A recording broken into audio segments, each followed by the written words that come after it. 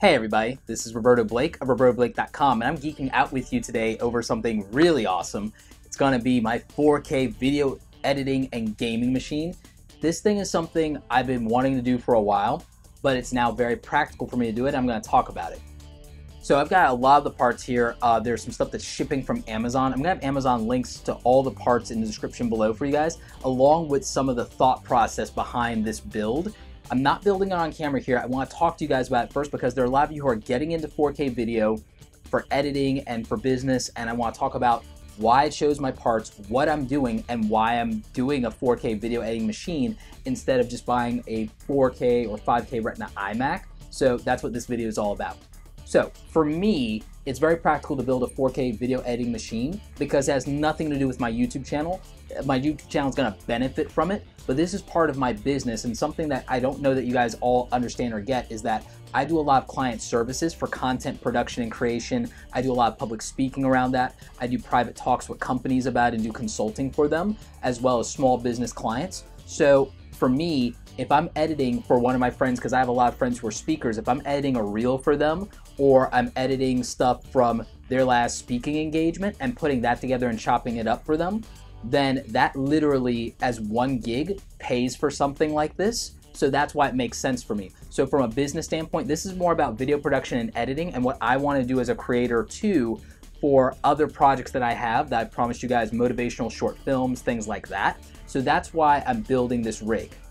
If you've been following my personal vlogs and my Dear Entrepreneurs vlog, then you know that also I'm embracing some more of my childish escapism. You guys know that I'm a big fan of Star Wars, and you know I'm an old school gamer, Mega Man, Zelda, that kind of stuff. But there's a lot of things that have like caught my attention, and there are friends who are doing some interesting things. So casually, I might ease a little bit back into gaming. So this computer is going to support 90% of the stuff that I'm doing on the business side from now on. I won't need to buy a new computer for a desktop for years.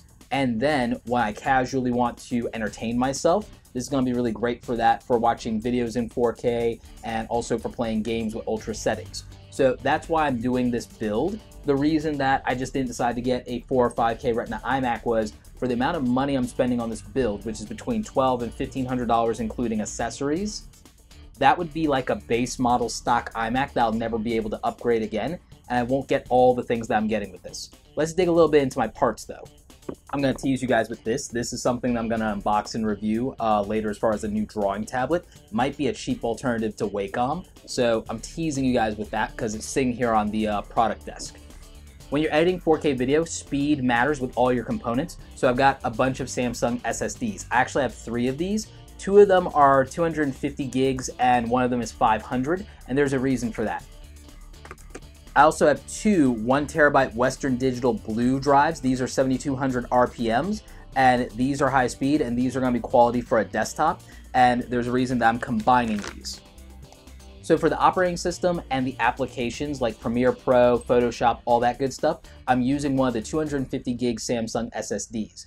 The other 250 gig SSD is for a media scratch disk and for project files. This is your temporary storage and this is your project storage, and the reason you want those things separate is because that's going to really help a program like Premiere Pro utilize those things faster. The media caching is important because the archive of where do I find all of your video files, where do I find all the source files, that's something that takes a while to search through, so you want that on a fast drive. You also want it to be its own thing so that when it's building that library and it's searching through, it doesn't have a lot to go through. You also want to store those source data files on their own hard drive layer as well, and that's where the Western Digital drives come in, because these are going to be those data drives.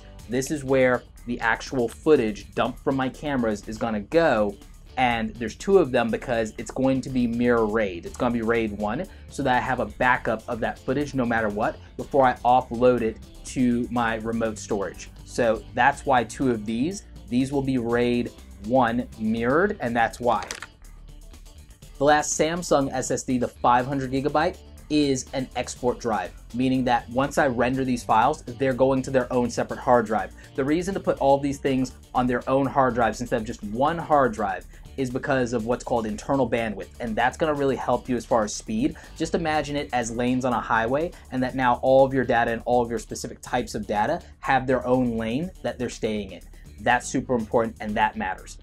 For video editing, a GPU is important. I went with a GTX 970. So that's the GPU that I went with. It's about $300. Again, links to everything will be in the description below. The GPU and the CPU should be arriving while I'm out of town on a trip, but they'll be here when I get back.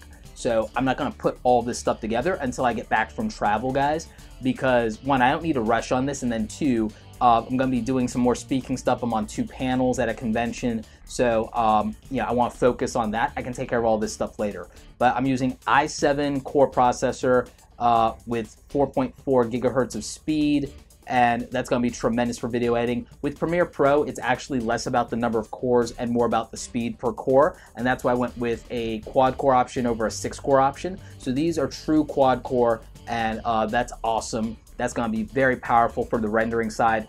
And the GPU, the GTX 970, that is a 256-bit, so that means that I've got a lot more raw power there in terms of GPU. My render times are gonna be great. My video playback's gonna be great. So that's gonna be really important for this build. I went with Gigabyte for the motherboard. I could have went a lot of different directions, but I trust them as a brand. I also trust Asus for motherboards as well, but I went with Gigabyte knowing what I was doing, and this particular model is about $200. It's ultra durable. It's the Z97X UD5H. So this is really cool. This is going to work with that GPU. It's got the 4 RAM slots. It can go 32 gigs of RAM. I'm going to be using Corsair Vengeance for that. So that's the RAM. I went with EVGA for the power, 750 watts, bronze, 3-year warranty. This is going to be tremendous for me. This build, when I checked it on PC Parts Picker, it's probably only going to use about 500 watts max at any given time.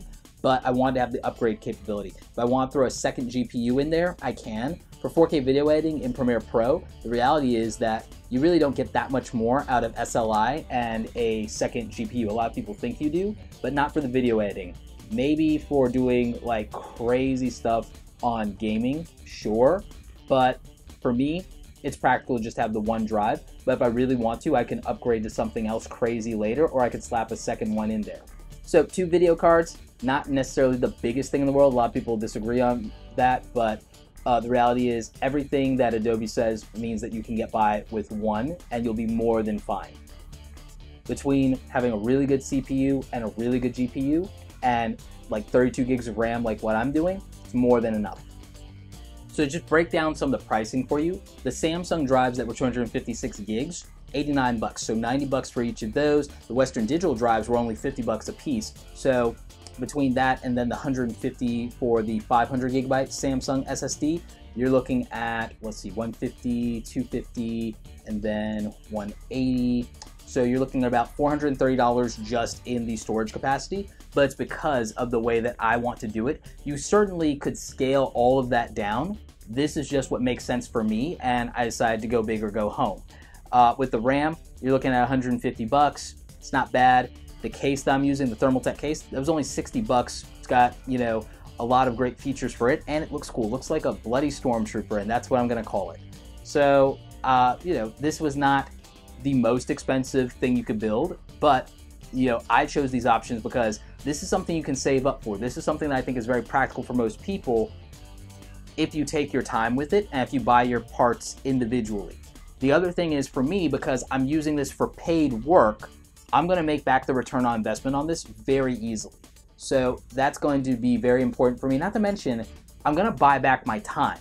Render times for everything that I do for the YouTube channel take up a lot of time, and usually I just walk away when that's going on and I use another computer for something else. This will still mean that I can have maximum productivity and still use my best machine even while that's going on in the background. So I think that buying back your time is a good way to spend any money, and that's part of why I'm doing this. So now you know why I'm building a 4K video editing machine. I'm going to talk more about these parts in individual videos. I'm going to give you some more advice about my journey into 4K video editing using my Panasonic camera and the other stuff. I'm actually going to be investing in a Panasonic Lumix G4 in addition to the G7 that I have. So I'm gonna get the GH4 eventually, maybe by the end of the year after I build out more of the lenses there, because for speaking engagements, it makes sense because that camera does not have the 30-minute time limit. So that makes a lot of sense for me, and to be able to shoot in 4K if I really want to and be able to crop in, scale down. For something like shooting a speaker reel where you have the big stage and you have all those things, you could shoot loose and wide with 4K, and that makes a lot of sense, especially when you want to get those close-ups of someone speaking on stage. So that's why an investment in something like that for the world that I'm playing in, for who my clients and my contemporaries are, it makes a lot of sense for me, and it's a good way to spend the money. Plus, it's a tax write-off. Anyway, that's it for my 4K video editing build. Again, links for you guys in the description below for everything I talked about. Also, I could give you advice on a budget version of a video editing rig, because maybe you don't need 4K video for what you're doing. If you're a YouTuber, you certainly don't need that. If you're an independent filmmaker, you may not need that. I could certainly tell you how to build something for $600 or $700 that is more than good enough. So if that's something you're interested in, let me know in the comment section and I will make that video. Anyway, like this video if you like it. Don't forget to subscribe. Check out the other awesome stuff on the channel. As always, you guys, thanks so very much for watching and geeking out with me over my new 4K video editing rig that will also get me back into gaming.